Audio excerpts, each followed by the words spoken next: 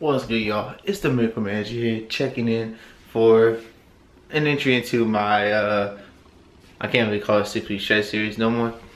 We're just gonna call it the shred series for now. So like I told you guys before, I'm extending the shred a little bit. I decided also I'm gonna change the way that I'm uploading videos. So I'm gonna do 2 vlogs a week, and then also I'm gonna be putting up one to two topic-based topic-based videos every week, just to kind of diversify the content I'm putting out. And you know, I was trying to just do 6 weeks of consistent vlogging and uploading, and it actually worked out. So that was one of my goals. I'm just gonna switch it up a little bit now, get back to some more stuff. If you ever have any questions and you want to see a video about anything, leave it in the comment section. I will definitely cover it. But I have a wide array of topics that I want to talk about anyway. So I'm gonna be starting to get that out to you guys. As far as how everything's going, I enjoyed my birthday weekend. Put on a little bit of water, but I've been gorging myself with water. I'm gonna show you guys my new hydration technique, because I've been bullshitting on hydration for like a year. I used to have it in check, but then I never bought another water bottle after I lost it. So I bought this from Shoppers, and my goal is to drink this every day. And what's crazy is the BCAAs that I have, if I put it in like 60 or 70 fluid ounces, just 1 scoop, it tastes good as fuck.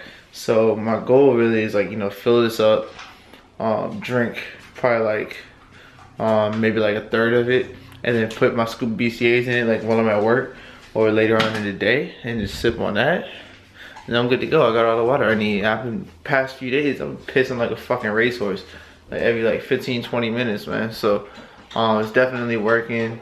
It's helping me get the water out of my system, and also it's gonna help with like a lot of bodily functions. I'm not gonna feel like dehydrated sometimes like I have before, especially recently, because everything's like really intense and stuff. So that's a good day. Say hi to Henry. Say hi to the camera. Say hi to the camera. I know you're eating. Say hi to I need to wipe her eye. She always got some sleepy shit in her eye. But anyway, I'm about to do my ab routine. I just took some supplements. So updates for what I'm doing. So I'm doing low carb every day except Wednesday and Saturday. And I'm switching over to acetyl L-carnitine instead of just L-carnitine. Strictly for, number one, I've been taking L-carnitine for a while.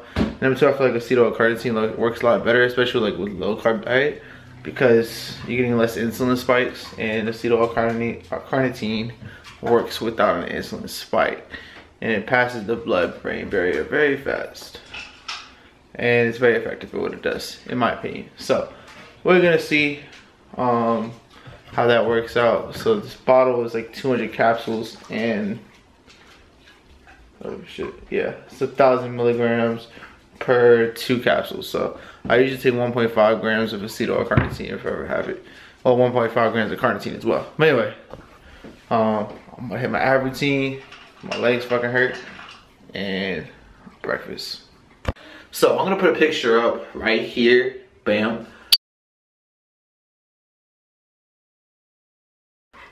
And pretty much what it is kind of like a progress pic, I would say. So 6 weeks went pretty good. And I made, like I said before, I make it definitely like changes to my diet and just changes like a supplement that I'm using pretty much. And I think that that's gonna pull me the rest of the way to where I want to go. And I think like a 3-month transformation is a lot more realistic, especially with the way that I'm doing it. Cause like I'm not like, I can't stress this enough, I'm not cutting. I'm just trying to shed some body fat. You know, I have 2 goals: fat loss, muscle gain. Fat loss is the first one, muscle gain is secondary.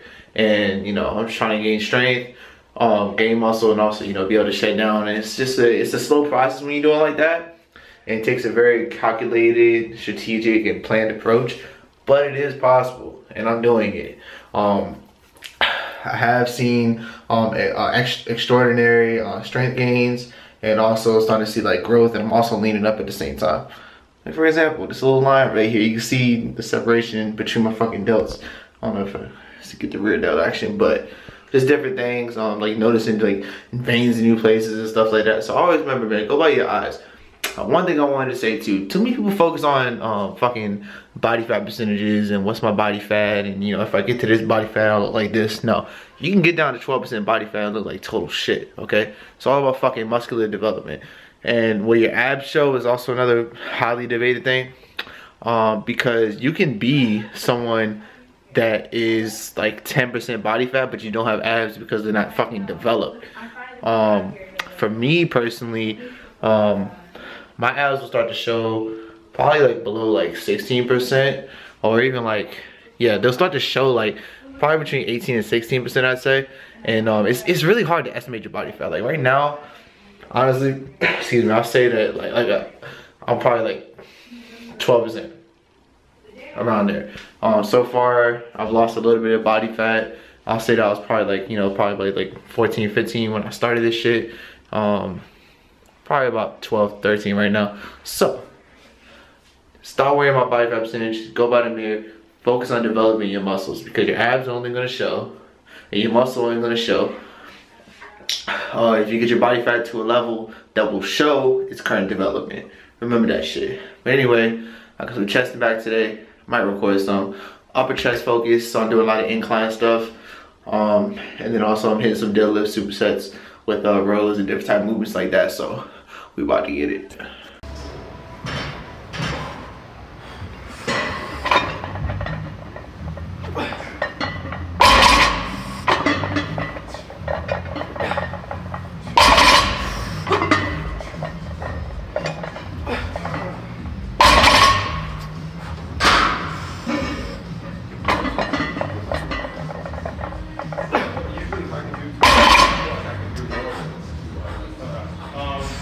Like I said, if I already did it, that's what I would